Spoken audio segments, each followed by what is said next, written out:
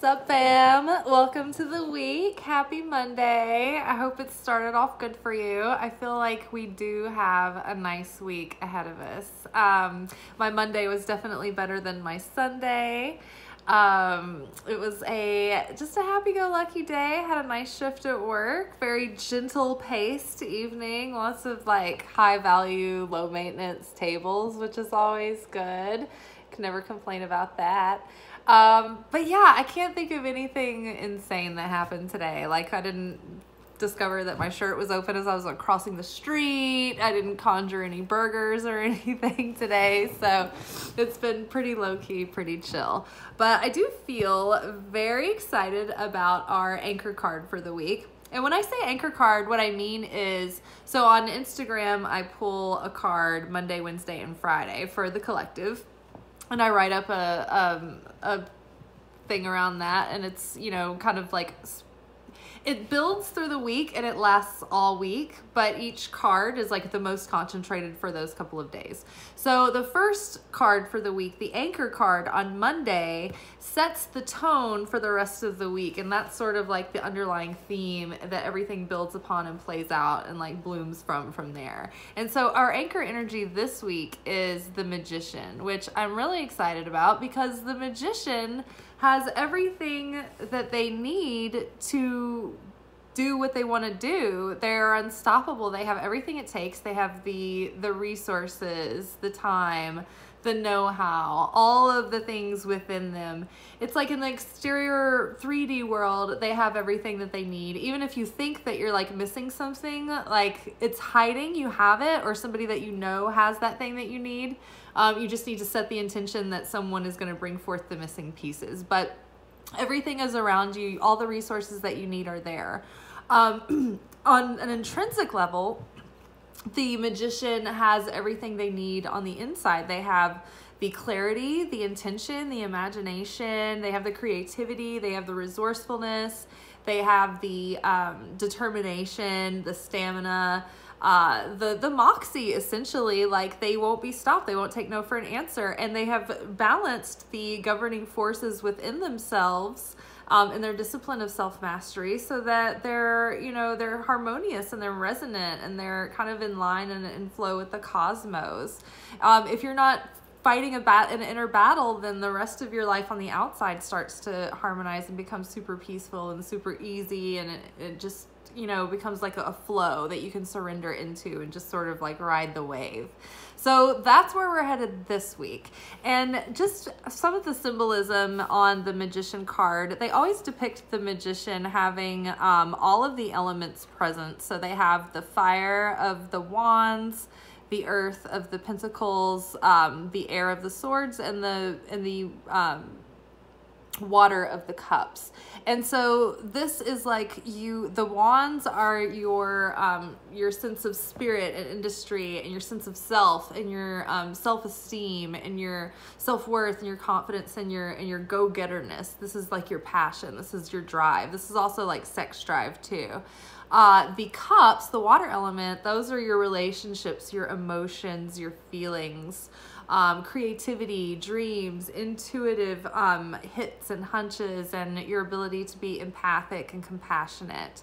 The swords are about ideas and attention to detail and communication and clarity and decisiveness and balance and ruling with leadership, but also you know, strength and but hopefully not oppressive strength. Okay, so those are some of the themes of swords. And then pentacles is our earthly day-to-day 3D world, our comings and goings in our household and in our work and our family, and just the housekeeping things, how we take care of ourselves, our bodies, our environment, how we keep our houses. And then, so the infinity symbol is above the Magician. And I feel that lately, I've been really grasping and expanding on this idea that eternity, you know, we always think of it as like a time thing, like, oh, it's forever and ever and ever. But to me, eternal is like perpetually unchanging.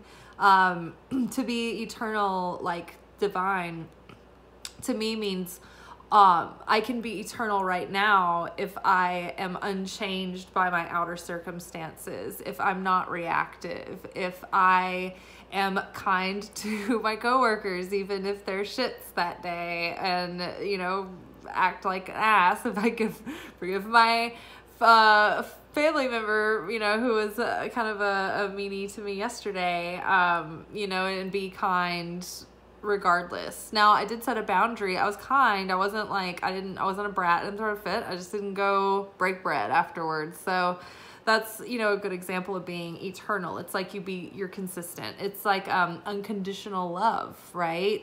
The love is just there and it sustains, and it doesn't matter what the conditions are around it. It's just like the sun.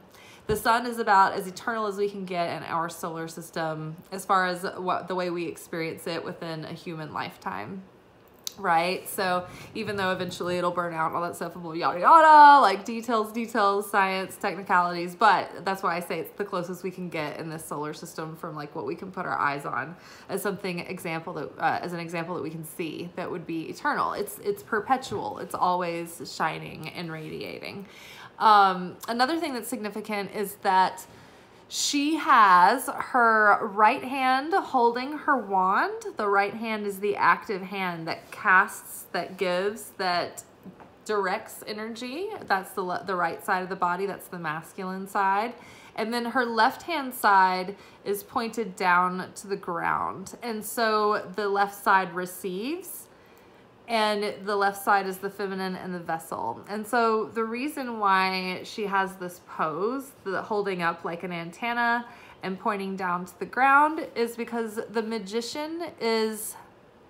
pitfalls of the magician is to cling to your own will more than you trust the will of divine. See, the will of divine could actually align with exactly what you want.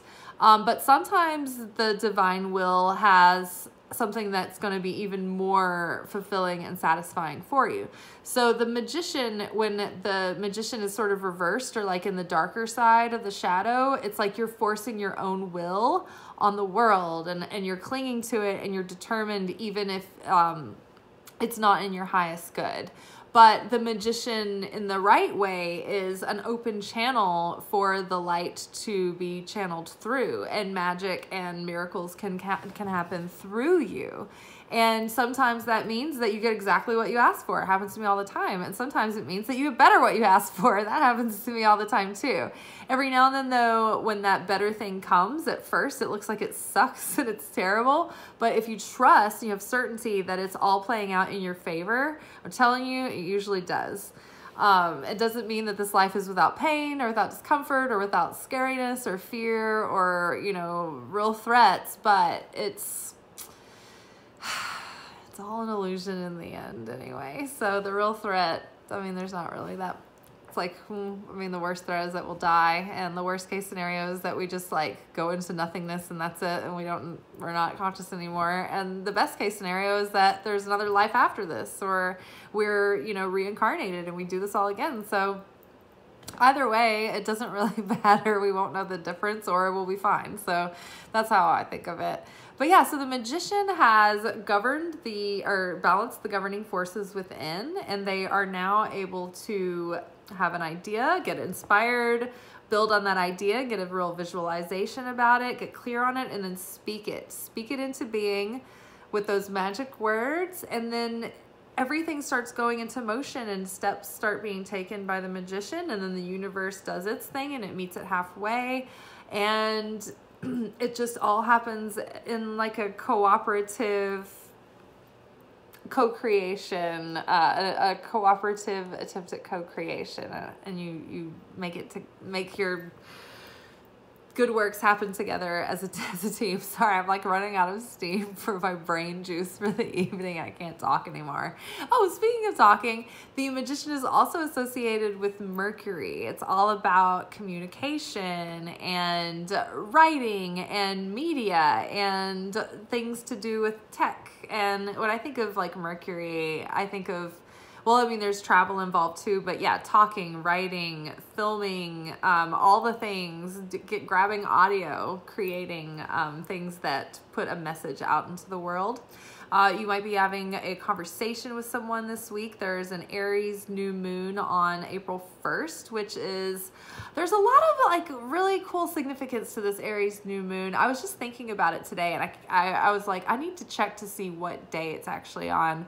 Because I'm already getting like hits on like associative things to do with like when it's actually happening, and it's pretty interesting. So I'm going to confirm when it's actually happening, but it's pretty cool. But yeah, so maybe communication, maybe you need to have a talk or send some correspondence out, or maybe if you were going to reach out to some company that you want to work for, an opportunity that you were going to maybe like send out a cold call or invite somebody to collaborate or something like that, this might be a good week to do that. The Magician card is also associated with, so on the Tree of Life, all of these governing forces are laid out in a map of reality that also corresponds to the map of the human soul. It's like a double whammy. And so the paths in between these chunks of governing forces are like the journey of the soul and like the lessons that we have to learn. It's like the hero's journey. And so the paths are associated with the major arcana cards. So the paths of Kabbalah are also related to the major arcana cards in the tarot. And so the corresponding path to the Magician, according to Eileen Conley's interpretation of the tarot, is Bet, the Hebrew word Bet, or Beth, which means house. Interesting, I live on Beth Drive, and my name is Elizabeth, and my address has a 19 in it, and my birthday is April 19th. So when I found this place, like, I was literally taking a shower, and as I was getting out of the shower, I heard a voice say, check on Craigslist. And I was like, oh, we've already looked. And it was like, check on Craigslist. And we looked at Craigslist, and this place was up, and I had actually dated a guy before that lived a couple of houses down, and he was in a similar like townhouse as mine, and I was like, oh, those are nice places, like we've got to go get it. And so that's how I got this house on Beth.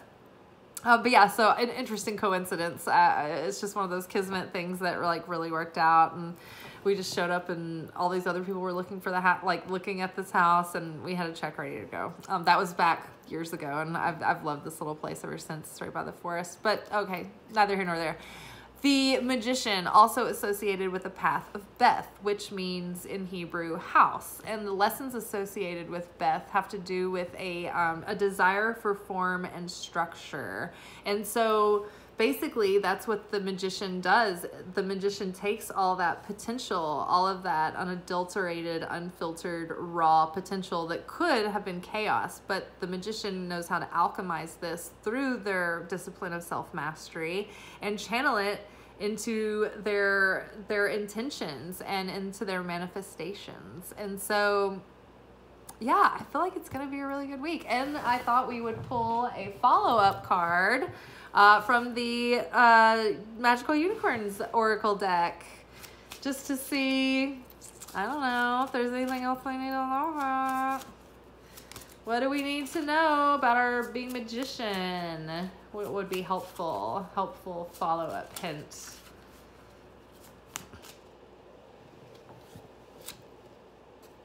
Share. When you share, everyone feels happy. Share. So maybe share everything. Share the load, share the work, share your thoughts, share communication, correspondence, share fun times. Yeah, make it a sharing week. Sharing is caring. But also in Kabbalah, we learn that in order to build the vessel, part of the practice of restriction is to go against the desire to receive for the self alone. Part of it is going against the need and desire to reach for like self-gratification or a numbing agent, or to react to a situation immediately to alleviate any discomfort and fix everything perfectly, instead of just like sitting with it and like really like figuring out what needs to happen.